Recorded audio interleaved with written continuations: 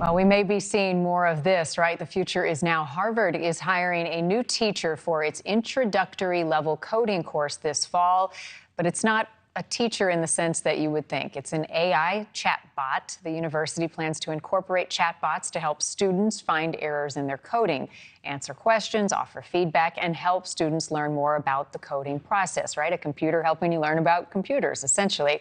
Joining me now, David Malan. He is a Gordon McKay professor of computer science at Harvard University and helping to oversee this new course and the chatbot. Thank you for being with us. So how did this come about initially?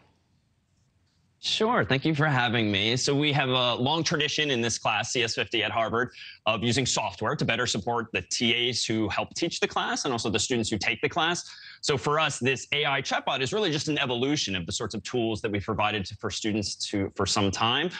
It's suffice it to say, when you have hundreds of students on campus, and in our case, via OpenCourseWare and platforms like edX, we have thousands of students online, we get quite a few frequently asked questions. So among the goal of the chatbot is to answer as many of those questions correctly for students as it can. So the chatbot is just like we're seeing on screen, basically texting back and forth. It's not like an actual AI helping to teach and advise students. Not quite like in the that. sense It's of not like so much a face, a person, a name, right? No, it doesn't have any physical form just yet. It is indeed very similar in spirit to ChatGPT, like you're seeing on the screen. But unlike ChatGPT and tools like it right now that tend to be too helpful by literally just telling you anything and everything that you might want to know about some subject, what we've been doing over the past few months is trying to teach the bot to be a little more like a teacher, being a good teacher, leading you to an answer, but not just handing it to a student. Right, because the risk would be students would become too reliant on it, right? Turning to the chatbot to do their work.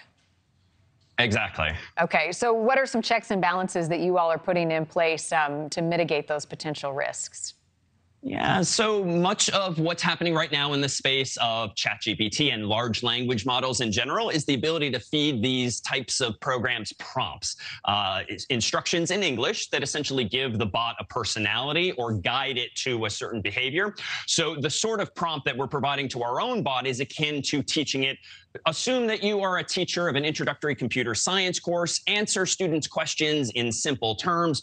Do not provide them with more than just a few lines of code. The goal being really to put downward pressure on just how helpful ChatGPT and other tools might otherwise be by default. So the goal is to make it much more akin to a good teacher and not just a tutor handing you the answers. Right, just a way to support. So it hasn't been put in action with the students yet. It will soon. But what has been some of the feedback as you've developed it and watched people use it?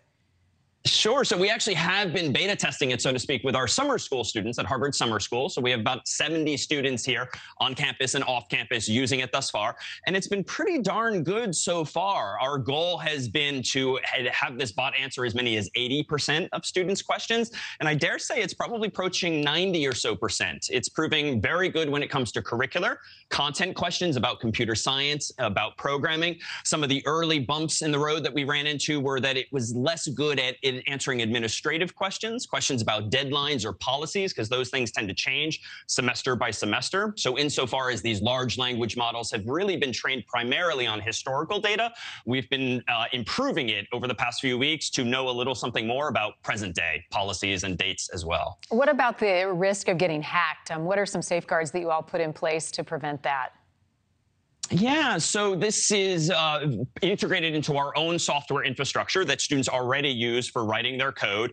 The bot itself is proxied, so to speak, through one of our own servers so that we have an ability to keep an eye on things centrally in that way. And we also have an ability to analyze the quality of the responses that are coming through. And indeed, we pretty much have been doing this every day, such that if we see the bot being too helpful or even too inaccurate, we can then put in some safeguards and measures for the next day onward that will guide it toward giving better solutions. But it's very much access restricted to only being able to take input from a few different modes of technology. And just a couple seconds here left, Professor, but this is being used for coding. Could it be used in other classes at Harvard as well?